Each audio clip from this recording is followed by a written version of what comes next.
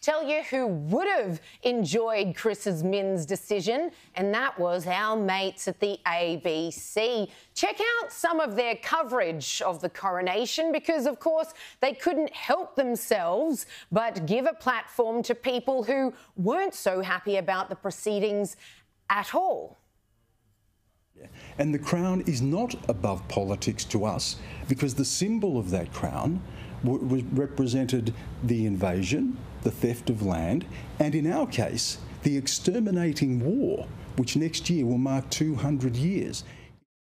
As a result of the Crown establishing institutions here, Australia itself was founded, or at least New South Wales and the colonies, founded as penal colonies. So it's about time we absolutely start to imagine First Nations peoples at the front and centre of our nation.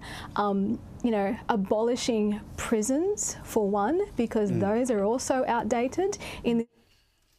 Thank you, Tila Reid. So because King George III, over 200 years ago, sent some prisoners here, which ended up being the birth of modern Australia, kick-started us, Aboriginals today should now abolish prisons. Thank you for that compelling and rich contribution. As for Stan Grant, this is to be expected. I don't know why he even agreed to do any of the coverage whatsoever after he made it very clear about how he felt about the ABC's coverage of the passing of Her Majesty. But there he was, he just had to make it all about what is essentially the voice vote coming up and making sure that people who were watching were remembering that it wasn't all what we think it is to them. Here's a great quote by Neil Mitchell, who's a 3AW radio presenter. He writes, "I don't blame the people on hair." He's saying specifically with regards to the ABC. It's whomever in management decides, here's a good idea. Let's use footage from London while we bag the living daylights out of the monarchy. Someone in the ABC needs to be accountable for this. As the national broadcaster, it should have been the place you go to see the coverage. Instead, all you see is this bitterness about our Indigenous history. Well said, I think, Kel. It is well said, but it's also that the ABC has lost its sense of direction. Now, I used to work for the ABC. I'm better now. I've got over that. But I went to work there admittedly a long time ago, back in the dark ages, and we used to have an induction thing. And in the induction course, one of the things we were said, and it was really stressed, was ABC staff do not express opinions.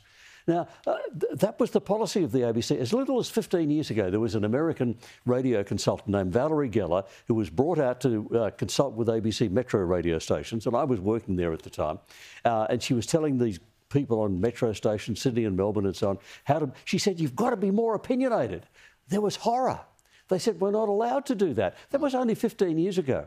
This is a direction. There are people watching now who are saying, yes, yes, yes, Kel, I can remember when the ABC actually worked like an impartial institution and covered things properly. When I compared AM, which is a while ago, we counted the seconds, the number of seconds during a political campaign each party got. Right. So if you were doing that, if you started counting seconds on Saturday night, where were the seconds given to the monarchists? I mean, Julie and Lisa got a few minutes squeezed in between people expressing opinions which they were not supposed to express on the ABC. There was no attempt at being what the ABC used to be, what it was set up to be. So this is an ABC which has lost its way and is either got to have its funding cut off or be dragged back to what it once was. What it once was good.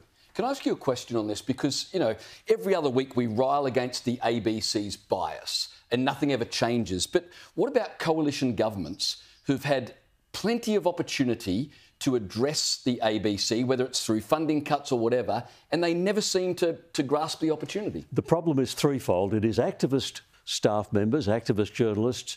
It is incompetent management. There's been very poor quality of management at the ABC, and it is spineless politicians. Right. You put those three together, you get the ABC we've got. If we had some politicians with spine and the appointment of really good... There have been one or two good managers along the way who are often hounded by staff. So, but you can do it. If you make up the decision, I'm backing this, we can do this, it can be done.